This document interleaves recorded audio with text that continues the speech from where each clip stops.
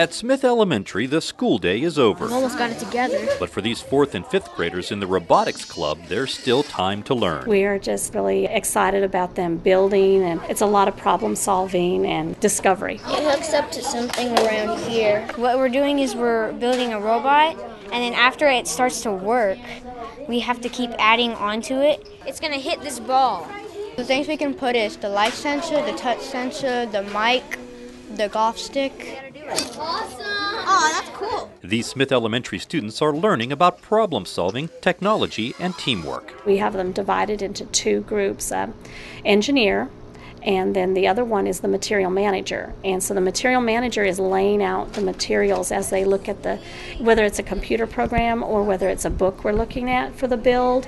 They are laying out the different materials so that the engineer can put it together. Our teachers, they always tell us to take turns. So say if the first week I was the engineer, she was the material manager. Okay. Then the next week I would be the material manager, she would be the engineer. Okay. So it's kind of a take turns thing. Programming a robot. Turn right, then it's the light. The light right there. And then it's a loop. Okay, got it. Hip forward. No, backward. No, hip. Oh, yeah, backward. We need to go backward. Yeah.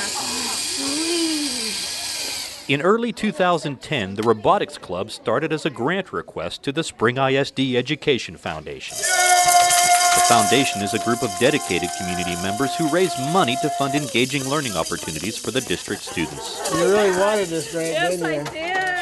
The answer to Nancy Gilo's grant request was a very loud yes. Oh, my goodness. This is a great little project designed to further knowledge and confidence in science and math and engineering and all kinds of cooperative learning. The kids are going to love this. It's going to be something one of a kind, and something we can build on from year to year. So thank you so much. I like technology a lot, and like wires and all that cool stuff, and just putting it together and having someone to help me. While the students build their robots, they also build skills that enhance their overall learning. The discovery, the problem solving, and the technology.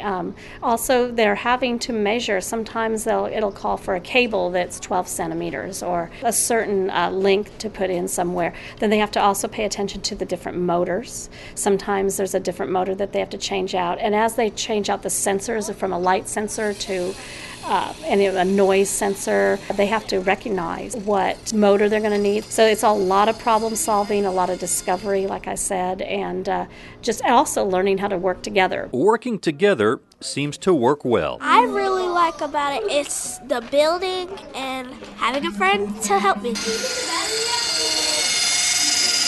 It's fun. It's really fun. I can't think of any better word to describe it.